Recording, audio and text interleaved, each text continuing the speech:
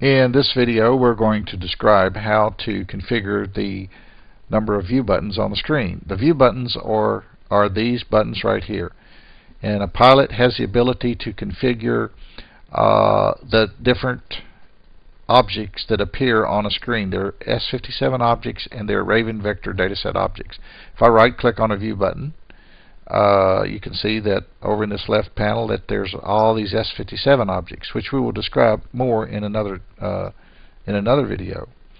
So then if I click different views, they have different selections. And so a pilot may want to have a docking view, an underway view, a high visibility view, a low visibility view, just depending on what he or she needs. Now, if he didn't want all 6 views, right now they're configured from least amount of detail to most. So if I just walk across here selecting a different view button each time, you get more information every time you click it. And then on the last button, that's the basic chart mode. And if I right click on that, the thing that's causing that to be is this checkbox right here. And if I uncheck, or if I check that box and say, okay, display S57 data, now that is the mode it's doing it in, but I would have to also turn on some of the data here. So, if I click on several of these and say OK, then you get quite a bit of S57 data coming onto the chart. However, if I unclick that and press apply, you can see that I get the basic chart mode. You can also name your view button anything you want to name it.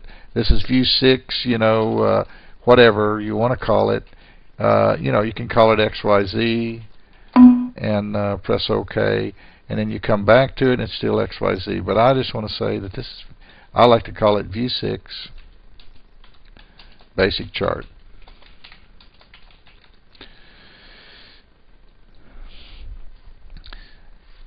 Now, suppose you didn't want 6 views. What you could do is press F5, System Options, Display Modes, and turn off the views you don't want. So notice how I turned off views 1 and 2. They're gone. Let's come back, F5, System Options, Display Modes. Let's put those back.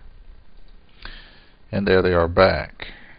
Now, let's suppose that I didn't want to see these buttons up in the upper right. I can put them almost any place. My combinations are I can put them at the top, the bottom. I can make them horizontal or vertical, or I can put them on the left side or the right side. Let's choose the opposite of what we have now: bottom, vertical, left. So there it is: bottom, vertical, left. And let's go back in there and put it back like it was.